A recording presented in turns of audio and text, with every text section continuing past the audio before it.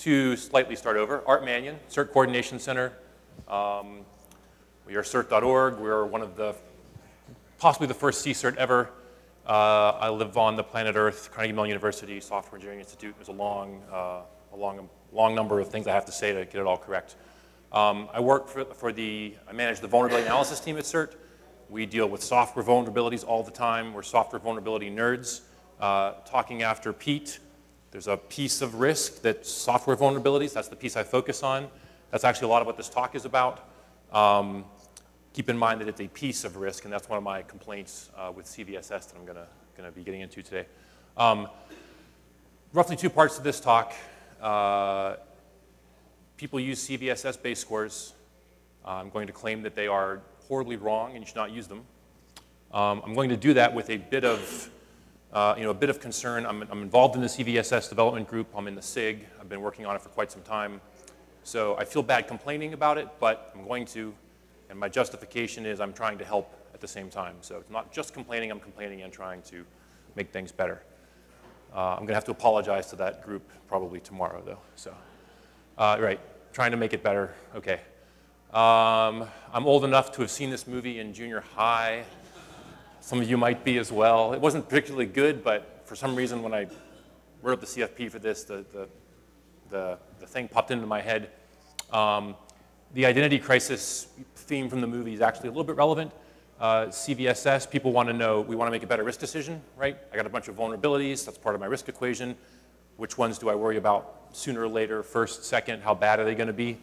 It'd be great if that were free information from a reliable source like NIST NVD. What we get, though, from CVSS Base is sort of the immediate, direct, proximate impact and severity of the vulnerability.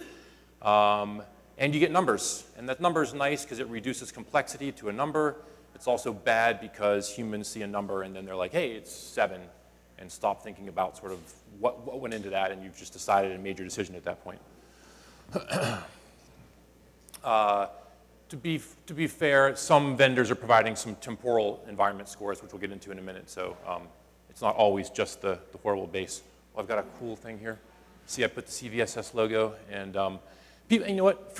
Free base scores from NIST NVD, great, good enough. I've got numbers, I've got data. I'm going with that. No reason to think much harder about it. Are folks familiar with CVSS generally? Is anybody horribly not? Okay. Brief history, around 2004 it probably started. Some folks from Cisco were kind of behind, the individuals behind a lot of the original work. Transitioned to FIRST, version 2 in 2007. Version 3 fairly recently is out. I don't like version 3, I'll get into that. Most of the development for CVSS has been large kind of enterprise commercial software vendors who get their vulnerabilities are scored with CVSS, so they clearly have a care about how they're scored. Vulnerability management and vuln scanning vendors, and some vuln database people, CERT included. OSVDB is now sort of risk-based securities. VulnDB, NVD folks are involved. NIST folks are involved there. Very quick overview. There are 3 groups of vectors. There's the base group, which is about the vulnerability, inherent characteristics of the vulnerability. Temporal metric is trying to measure sort of threat, what has changed over time, exploitation up or down, patch availability up or down, confidence in the report. And environmental is, we all have the same, we're all affected by the same flash vulnerability, but your environment is different than mine. Environmental is trying to measure that. It got much worse in V3. So severity is, I'm using some dictionary terms here to try to sort this out a bit. Severity is sort of the intensity, the seriousness of something. And severity of a vulnerability is not severity of a risk. They are not the same thing, very important.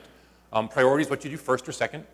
And risk, I don't have to say much since Pete just talked, but there's a risk equation. I use loss instead of impact here.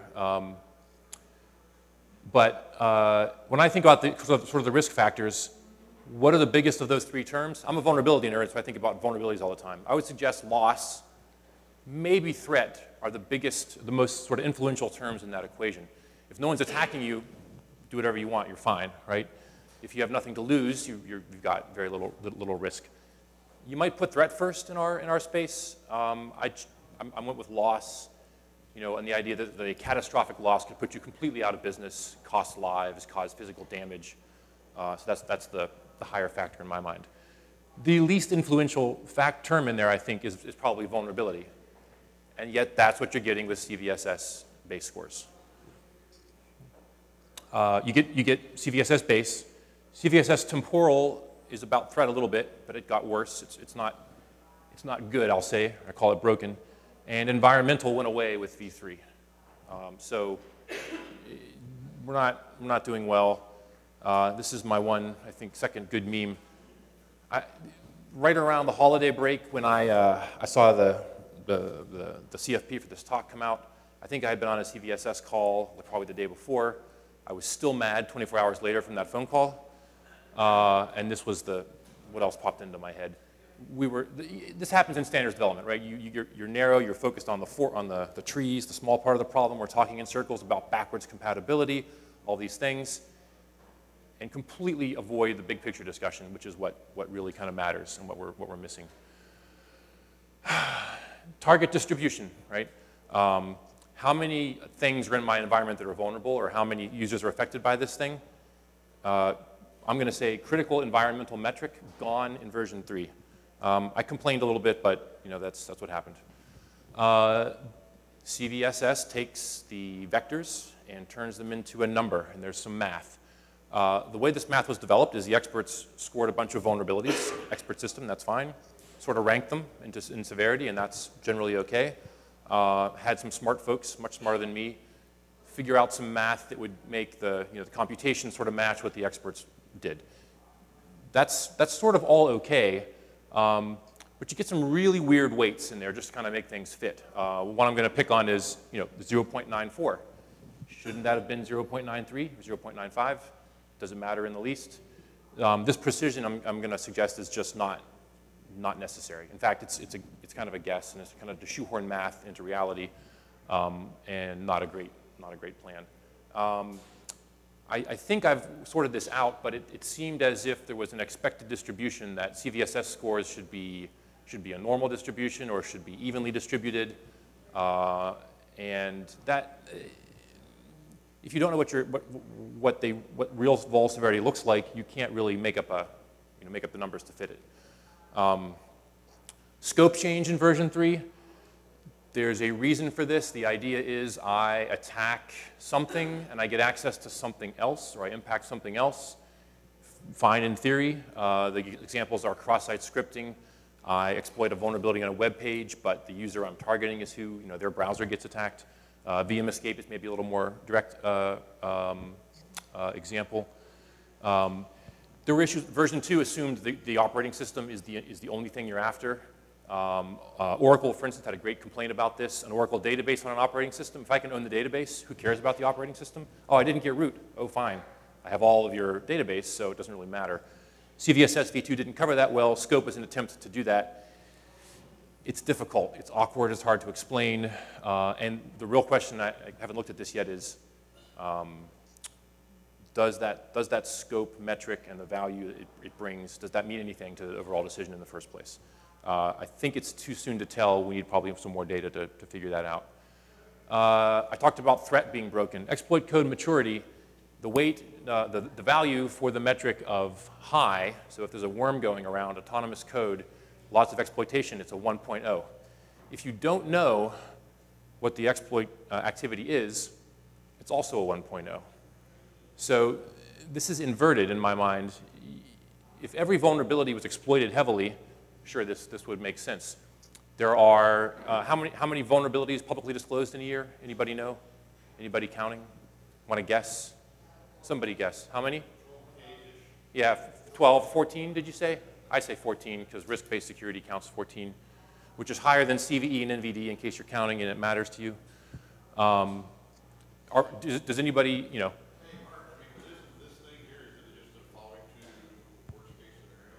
So yes, this is conservative, so that's fine, right? I don't know. I'll assume the worst case scenario. The problem is you have 14,000 a year.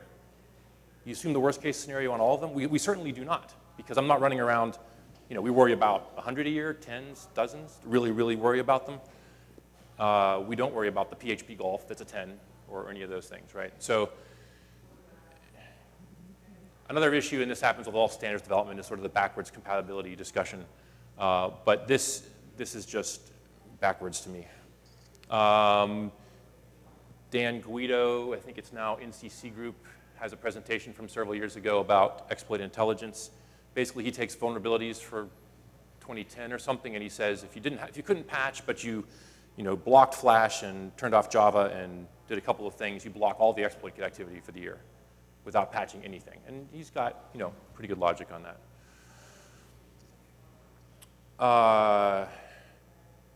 There's a couple of papers by a couple of Italian guys, Elodi and Masaki, I spelled that wrong, who basically they look at sort of, can CVSS predict exploit activity for anything? And the answer is generally no.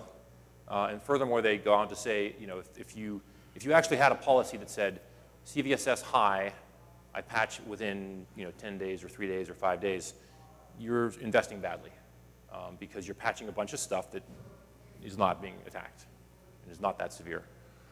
So it can't predict attacks very well. There's a current sort of discussion going on where you've got different platforms, and it's hard for CVSS to sort of be scored on a per platform basis. The V3 way it deals with environmental scores might help here, because environmental in V3 is just the base scores run for a different sort of environment. But this one's not well resolved yet. What I want to stop for a minute on is the, get the pointer right. Anyway, the exploit code maturity and the non-predicting of attacks. It can't predict the negative either. It can't predict that it won't be attacked. So you get no information either direction out of it. This is basically the slide that supports my claim that the threat part of it is just worthless. It's just broken completely. Yes? On that prediction piece, I mean, we have a long history now to look back at. Is there, say, not the curve, or is there just not data that's there to help us?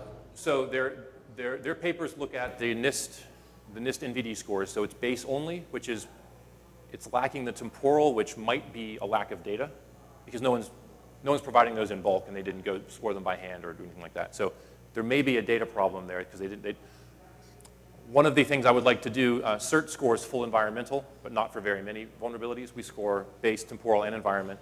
I would love to do their analysis on the full scores. That might address the one question about is there data missing. But from what they found, they're complete misses. Doesn't correlate anything, doesn't predict anything. Bad sensitivity, bad specificity, just almost nothing. Yes, sorry. Oh. Anyone know this one off the top of your head? For vulnerability nerds, CVE? Yep. Heartbleed, yes. This is a little bit cheating, but it does illustrate some CVSS issues.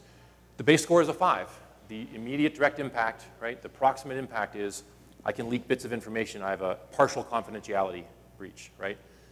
Okay, real world risk, right? I can read your secret TLS keys and then impersonate your website and sign things and break crypto. So it's horrible. The full score in version 2, if I dialed all the dials as best I could without cheating, I got it to a 6.4. And that's by claiming that the confidentiality and integrity requirements of OpenSSL, a crypto library, are high. It should always be, I'm trusting it to be confident and integritous, and when it's not, it's a bad failure. So you can sort of tweak it with environmental. V3 helped with this. Instead of partial and complete for the impact scores, they went with high, medium, low, none, I think. So you can say high and basically accommodate a Heartbleed-like case. So I mentioned this, but let me make it more clear, make it a more clear point. At CERT, we don't publish every vulnerability. We don't keep up with NVD or the vuln databases. I looked, this is 2012, 13, 14 CVEs that CERT published and NVD published. And our analysts do a full environmental score with CVSS v2. So this distribution on the left is actually 80,000 CVSS base scores, and you get, let's see, high is blue, so you get a third high, a bunch of medium, and a small amount of low, right? For the sample set I used, the 2012, 2013, 2014 vulnerabilities, NVD base looks like this, so not dissimilar, and the CERT base looks like this. So, you know, CERT is not scoring the same as NVD. We usually make mistakes, and they yell at us to correct it, and we try to do better, but we're not scoring exactly the same way here. So this is base-only distributions, and they're pretty, whether you cover everything or a sample set, they look similar. When you add the temporal score in, it changes like this. And when you add full environmental for V2, it looks like this. So, you know, an 8% high, that feels about right. I don't run around worrying about every vulnerability I see every day. 14,000 a year, I don't know how many a day that is, but it's a lot a day, right? So this is my picture version of real-world distribution, what you get with CVSS Base. And again, the real issue here is the misuse of CVSS Base for something that it's not able to give you. It's not that CVSS is inherently completely wrong or broken, although a couple of places it could be better. It's the presumptive misuse of it that I'm truly trying to complain about here. So all that complaining, can we do any better? So what are we trying to do? This is a conference about defense. I'm going to do vulnerability information because that's what I know for defense. We want to make a better risk decision, right? Do I patch? Do I get insurance? Do I buy an add-on product? Do I stop using something, right? Am I going to get hit? And I sort of mentioned earlier that the risk factors, the importance of risk factors, threat and loss are much higher than vulnerability, I think. And I think day to day, I feel like threat's the most kind of important, meaningful one. So am I going to get hit by something? Are other people getting hit by it? If my neighbors are getting hit, it's probably coming my way, right? How bad is it going to be when it gets me? This is my loss. And the narrow impact, the heartbleed, leaking information, that's fun for vulnerability nerds like me trying to catalog and keep track of things, but that's not as interesting as the overall sort of problem, right? OpenSSL is everywhere, target distribution, we'll count that, and the second order consequence is it breaks your TLS everywhere. CVSS Base provides the things you don't need that much, the proximate severity and the proximate impact of the vulnerability. InfoSec, right? We have missing and incomplete information all the time. A colleague of mine stumbled across a couple of cool acronyms a week or two ago. I don't know if folks have heard these yet, but the second one I really like. Those words, volatility, uncertainty, complexity, and ambiguity, if you stop and think about them or go read the paper, they're distinct problems with information, right? It's a kind of a way to break down the world we try to make decisions in here. So we're making risk decisions with uncertainty, big time. And the suggestion is, and this goes even beyond what CVSS is trying to do, find smaller questions that require you to gather less information or less precise information. Focus on the things that are the higher influence on your equation, so threat and loss. And if information is not helping you, don't spend any energy, dollars, money, time trying to get it. Even though it's available, if it's not helping you, don't use it. So I'm going to run through a handful of, none of these are solutions by any means, but these are ideas that I have noticed or had or a CERT has looked at over the years to try to do these sort of heuristic, functional but not super precise, not very detailed, not very costly vulnerability severity or risk severity sort of estimates. One concept is triage. If you ever work in SOCs or handle incidents, handle cases, you're probably familiar with this term in the InfoSec world. Cases come in, they get a first pass. You can classify things very quickly. This is actually stolen from sort of health, and I think around World War I it became sort of a popular. To triage, to classify wounded folks, the idea was, this person with attention could be saved, this person's a goner, and this person has a broken leg and can wait. So it's classifying very important things for a very high priority very next step. The thing that CERT really normally does, and what I'd recommend in general, is you do a triage pass at what's coming in first, and you do a second pass for severity later on when you have more information. right, depending on the results of the triage, you might want to do something else. Either waiting for someone else to come up with information you can use, or spending time finding it yourself can give you a better decision after you've made the first sort of classification. Folks are familiar with CIA, confidentiality, integrity, availability. There's a guy named Don Parker with 2 N's who adds 3 more to this. Interesting, because I like to say Parkerian hexad, but also, you know, we're focused on CIA a lot. This thinks about some other sort of vectors that might play into impact or severity. Possession is I've stolen the laptop. I may not have taken anything off it yet, or it might be encrypted, but I don't have the laptop anymore, so it's out of my possession. That gets the utility a little bit as well. I can't use something I don't have in my hands anymore. Or if my security broke the thing, I lock myself out, I have a loss. You know, I have a loss there, but it's not that someone stole the data. It's just that I now can't get it because I tried to be too secure. Authenticity, I have to keep reading why that's not the same as integrity when I go read the page on Parkerian hexad. But again, the idea being you don't have to be stuck with CIA if that's not sufficient for your needs. Another another steal from the medical world. Are folks familiar with the APGAR score? Okay, there's a woman named Virginia APGAR, a doctor who came up with this score. It's basically sort of triage. A newborn is scored on, there's a backronym for what they're looking at in her name, appearance, pulse, grimace, response to being poked, activity, and how they're breathing. And this is done immediately at birth, and it's done usually 5 minutes later, and sometimes other intervals. And typically the baby gets better, and that's a good sign.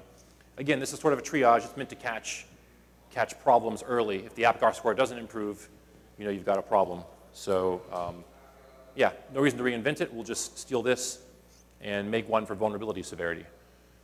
This was a point in time at which these were some of the things CERT thought we cared about in our sort of APGAR. Our decision was whether to accept the case for coordination or not. A bunch of people ask us for help disclosing. We do not take all the requests because we're small and can't work on all of them. Sorry, did you have a question? Or were you waving me down? 5 minutes? Okay. All right. Yeah, the kinds of things we worry about when we're deciding whether or not to take on a case. You can make up your own. At +1, +2, -1, a couple of little numbers, add them up and you'll get something. The Microsoft Exploitability Index. Specifically, they say this right on the page, they're providing additional information to help you evaluate your risk, and they're providing their guess as to the likelihood of being exploited. So they're telling you threat probability, right, for whatever bulletin just came out and that you're worried about. It's not your whole risk assessment, but it's threat information, and it's just that. It doesn't need to be super precise. They have 4 categories, and one is 100% yes, one's 100%, or sorry, one is yes, it's being exploited, it's proven, and the rest sort of back off from there. That's the level of granularity that probably you'd need to do anything useful. Some years ago, I spent some work, did a project at CERT that we called this Vulnerability Response Decision Assistance. I used to call it an expert system or decision support system. In reading about those 2 things, there's a difference. I don't quite understand what the difference is, don't particularly care. The issue for this project was that it required a lot of upfront time. Someone choosing to use it had to decide what actions they wanted to take. This won't give you a score. This tells you that you should or should not publish an advisory, should or should not patch, should or should not, in CERT's case, except for coordination or not, or perform certain activity, or perform a certain publication. So you have to tell it in advance what your actions might be, and you have to train it. You have to train it ahead of time. So it's an expert, and you have to put in the training data, have experts put down the answers, and then you spin the thing up and let it run. This shaded area means that the machine's guess was off by 0 or 1 from what the human analyst said. So we were trying to reproduce human experts here, and a computer got reasonably close. But those concepts might be something useful. The system we built is not around and was probably overly cantankerous, but the ideas are still something you might want to consider. Another option for CVSS, this is distribution of the base score counts. So there's a whole lot of 7.5, there's a whole lot of 4.3 is cross-site scripting, I'm pretty sure. I'm not sure what 5 turns out to be. It might be local privilege escalation. 7.5, oh wait, I did have notes here. 7.5 is probably unauthenticated remote access, but only partial, like a user compromised remotely. 4.3 is cross-site scripting.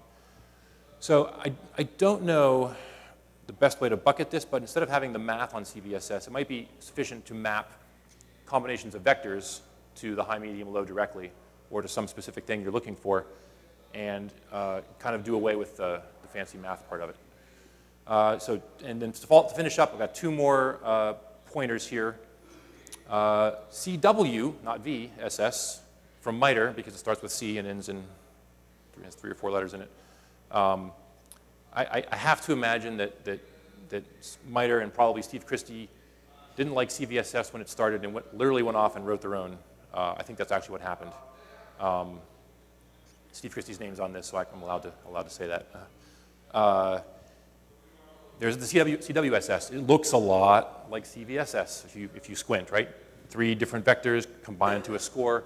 There's scores from 0 to 100. It has weights and values like CVSS. It's kind of like Betamax and VHS. Nobody looked at this, and it didn't quite make it. On my list of many things to do is evaluate this, compare with CVSS scores. Have not done it, but it exists. You can take a look at it. MITRE went one step further and does this thing. Common Weakness Risk Analysis Framework. The acronym is unpronounceable. CRAF. Basically, based on this picture, I can tell you it's too much trouble. It's just too complicated, right? 14,000 a year, you don't need to run this on all of them, right? Anyway, quick summary, CVSS has issues. Base scores particularly have issues. Horrible threat information, horrible environment information, and those are the 2 things that are more important in your risk decision than what you do get from CVSS Base. A handful of things to sort of help maybe point people in a better direction. No answers, but those are the ways to think about it. Smaller questions, more heuristic.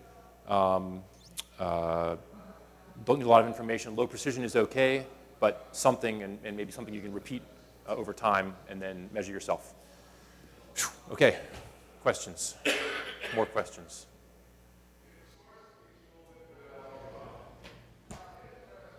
Yes, sir. Should there be more option in triage for incident response in technology and security?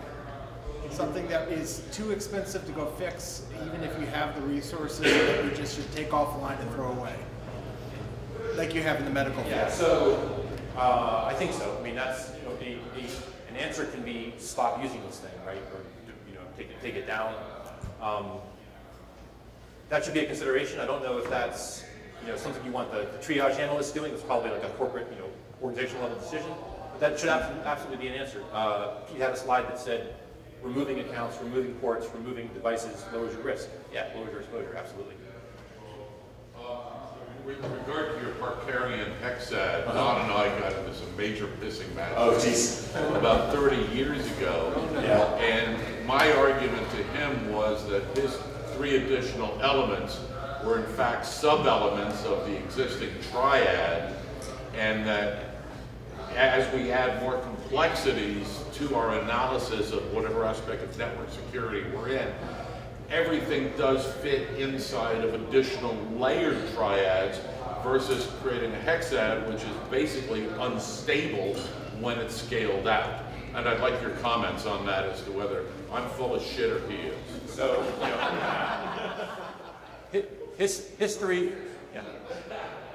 history would indicate that CIA is pretty good because a lot of people use that, and you have to go hunt for Parkarian hexads to find out. So nature may have chosen CIA. I mean, I just said this. I cannot differentiate integrity and authenticity well without reading carefully, convincing myself for 5 minutes, and then forgetting again why they're different. Possession and utility seem pretty similar. So I will say I don't personally put a lot of value in the 3 extra ones. You could easily argue that they're already covered pretty well, and they might be good enough. My point in showing this is, in case you're feeling constrained by CIA, you can't add stuff, and Don went and did that. So, yeah. I'd argue with you on the point. I think the base metrics do a good job of more actual workability. But the problem that we're going to have struggle with the CVSS series, you know, is the fact that we don't know the environment that the vulnerability's in. So it's up to the consuming shop to be able to, you know, they're the ones that are going to have to do that next step and go, Right. where's this at in my environment? And let me restate that, because that's important. And it also, you know, backs off my complaining a little bit. The idea with CVSS is the person scoring base, the vendor who knows the vulnerability or the Vault database or NIST, knows that part of the information. They've looked at the analysis. They can give you a decent score for that. And it's fine for that. My complaint is that, one of my complaints is that users go and don't do the other steps. They don't add temporal, they don't add environmental. They go off and use the base and take some action. I'm warning everyone not to do that. You're horribly off base if you do that. Hey, free numbers, I'm good. No. Free input, do something else, and then you're good. The do something else part is really important. I have this sense people just skip that entirely. So there's that part. I do have beef about exploit maturity being inverted, and I do have beef about target distribution. I think the environment measurement got worse with 3. I think it just did. I tried some exercises to score V3. I couldn't change my environmental score by changing the base metrics. It didn't affect. When our IT infrastructure gets CVSS scores in, they do that next part of the analysis, but it's very, very important for whoever is receiving that to do that next couple steps. Yes, absolutely. That's point number 1. Yeah, absolutely. Okay, thank you.